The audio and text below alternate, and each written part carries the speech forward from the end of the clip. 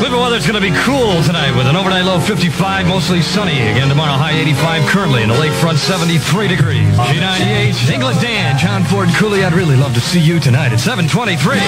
Skip O'Brien, how you doing tonight? Better believe it. See the Muddy Ocean Racers come on out to Cedar Point for the 1976 Grand National Offshore Power Boat Race, Saturday, August 7th at Lake Erie at Cedar Point. G-98, where the more you listen, the more you can win. From where the winning comes easy. G-98. G-98. Beau McCloud, I just gave Tammy Roos in Maple Heights $140 cash. I don't know where I'm going to come up with it, but I'll find out somewhere. You stand by for your chance to win. Could come up any minute from now.